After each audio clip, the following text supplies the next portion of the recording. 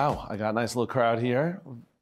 See a lot of familiar faces of people whose hands I shook, and I'm very happy to see that. 5 tips to connect authentically with your customers. I've been very big on personal branding and marketing and getting across that message, and especially having met so many people in this space. It's personal. So I'm going to Humanizing Your Brand, 5 tips to connect. Let me go skip past this slide any minute now. Here we are. Dominick Miserandino, I'm CEO of RetailWire.com. RetailWire.com is an online publication covering the retail industry.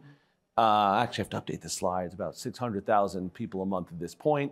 I've been in the media space for about 30 years now, and I've certainly been consulting brands on how to rebrand and how to refocus their brand. And today I'm going to go through some stories that affected me and taught me about how to do this.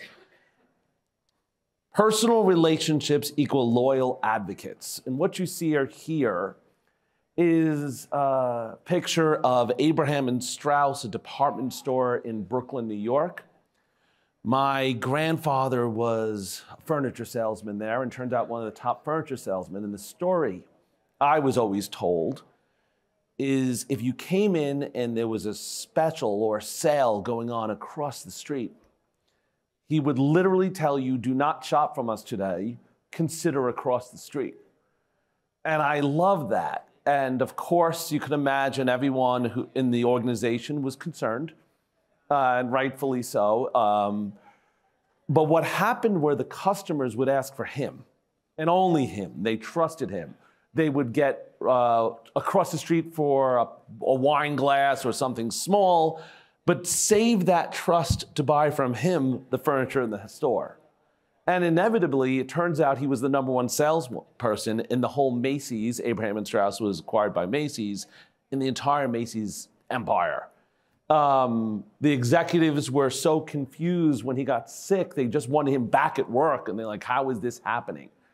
And by being authentic, by being honest, he turned the customers into their own advocates.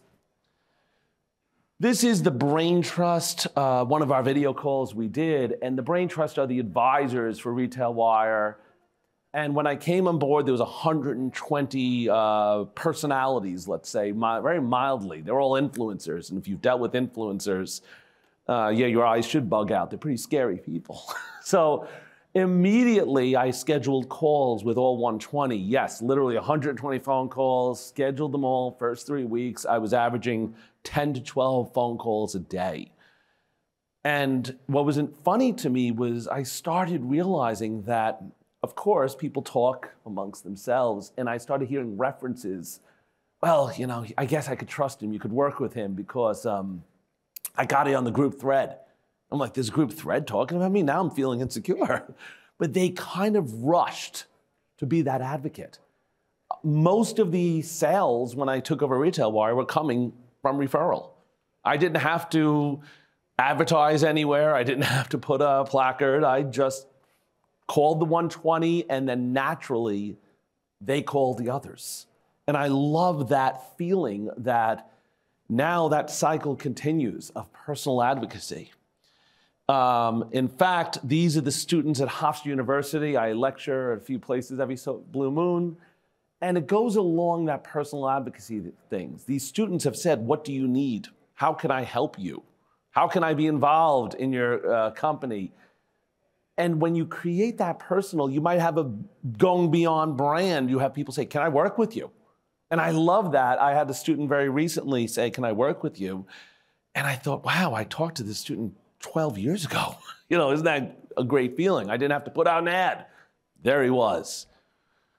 Tip number 1, leave a lasting impression. And in this photo, I purposely took of a mixer I was at, and you don't even see me in this mixer.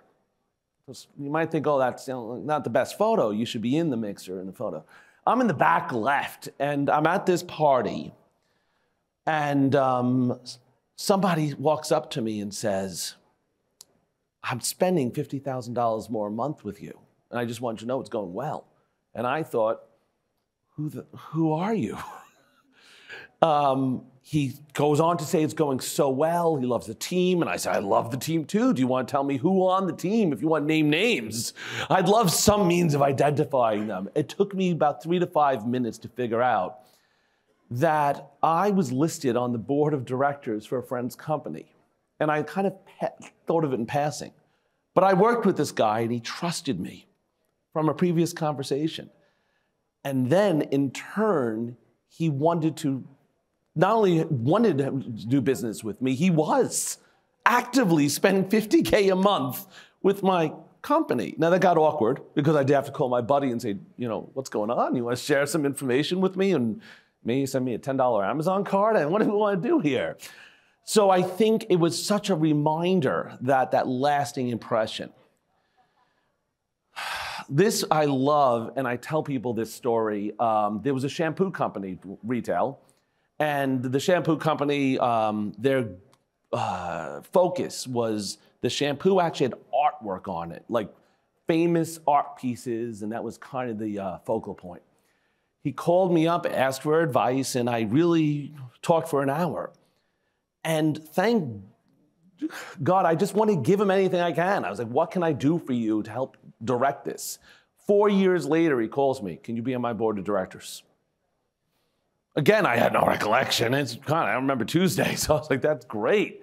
And I was so happy to give to the customer, which goes right back when you're saying building that authenticity, that's the theme, and to get it together. All these were moments that didn't cost me anything. I just was giving and trying to be a good human as much as I can.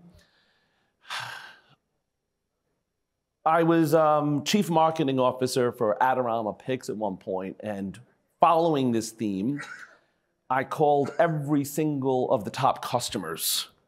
Literally said, give me a spreadsheet of the 20,000 customers, but give me the top 100 spenders.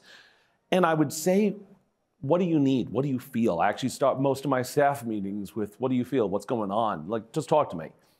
And I remember 3 or 4 of them were like, they really just were curious how the product was made. And I thought, okay, I started taking notes, and then inevitably I said, well, you're gonna come in for a factory tour. We have a factory tour next week. What a coincidence. And I called my staff and I said, we're having a factory tour. We're just gonna figure it out together. I have no idea how, but we'll put this all together. And it was that communication of surpassing the digital. And I think we all get lost in the digital. I sent an email and I literally like call. And that builds your authenticity. To everyone in the crowd, that's our jobs. We're trying to connect with the customer and have that personalized experience. And in doing so, not only are they becoming advocates in this personal experience, they were now customers embedded in the situation. I loved this particular moment. You see here Moisha. Sorry, that's Morris in this shot. As I mentioned, I was CMO of Adorama Picks, and Morris was my right hand. First thing I did is I studied every week driving into Brooklyn. And I would notice they would speak very freely in Yiddish about me. And you could tell it was about me because it was like, at the time, like, blah, blah, blah, blah, blah, Dominick. I'm like, okay, I think you're talking about me. I hear my name. It's probably the implication. And then one meeting I said, ich kann reden ein bisschen Yiddish. Willst du sprechen mit mir? I'm sorry, what? I'm like, I understand enough to say you're talking about me now. And I learned a little bit in Yiddish. It's far from something I could, but enough to understand. I want to understand you. I don't connect. I want to connect with you in some way. We're having a conversation, and I'm trying to move the sales. And I asked him, I said, listen, I know my wife, as a wonderful Catholic woman, loves to have photo albums from birth forward. Is there any Jewish holiday like this? And he mentioned the bris, and I said, no, I don't think you want a photo album of a bris. I just don't think that when you're cutting, you don't want to do that. And then he mentions Upshern, which is the holiday where essentially you're shaving the hair and you're keeping the curls and orthodoxism.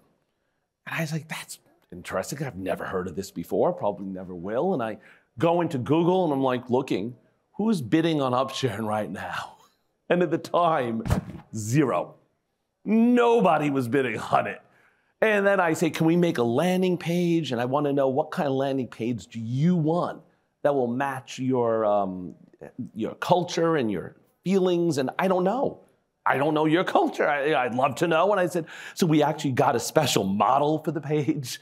We made the wording right. We did this all, and the sales went up through the roof. It was great. It was literally one of those overnight sales moments, all because we became friends. We still talk very often, and I love that. We went out for dinner, we discussed it, and especially when you see, and this is why I so preach the humanity in people, you come to conferences and we're discussing like the latest tech or the latest vendor to increase sales, but sometimes just having a conversation, learning someone else's culture, their holidays, their feelings. Never stop networking. Now, I love this too. At one point, I had a desire to move to Quebec City, Canada. I have a house up there. Je peux pas le français un peu. My accent is c'est très terrible. But I wanted to give my kid this multicultural experience. I could drive there from New York. I'm like, I'm going to do it. I'm on literally this street. I went back to take a photo for this presentation even. I still have the house up there. And I'm on the street and someone stops me and recognizes my face. And the reason was, and I feel kind of devious, but it shows you that networking. I connected with every single CEO in Quebec City on LinkedIn. I connected all their email addresses. And I ran an ad campaign that was very expensive. It cost me $12.86. And I targeted their Facebook, their Instagram, their Twitter. And the guy's on that street, and he's looking, going, what are you doing? And he was so confused, of course, seeing my face 12 times a day. And the landing page was, I am Dominick. I'm thinking I'd like to just have a meeting. We talked. We became really good friends. I have a very big crew of friends up there. We decided not to move at the time because COVID was one of the many reasons at the time. But it really showed me the power of networking and making it personal and connecting. Throughout all this, I'm looking at so many faces I got to meet at this conference, pointing to the faces I got to meet, and it really showed me that. And this was a moment we're discussing a business deal, discussing starting something on a street, because he sees my phone, and I love the fact, $12.80. If you guys don't have $12 in your budget, that's a concern. I've actually used this trick. I had a few times over. I've done conferences, like I went to once in Vail, and I said, dear Facebook, target everyone in Vail. I'm going to hit someone at the conference. There's not many people in Vail. And it was such a wonderful feeling to personalize, connect that authenticity to the human. And that's kind of my whole goal here. My goal is everything I learned in the book from every business class I ever took was the numbers. Especially at this conference, numbers, numbers, numbers. And the biggest things that moved the needle for me was the human. Understanding that person, taking those numbers and connecting those numbers to the human. And then there was a direct impact. Some of you might not be here in this room if it wasn't for me grabbing and say, hey, good to meet you, good to talk with you, good to have a moment, an authentic moment. It is not simply, in my opinion, mass emailing customers or giving them that standard message. It's understanding the human within. Why are you doing this? What makes you unique? What makes you special? So that's my biggest message here. Everyone, be human to help your business grow.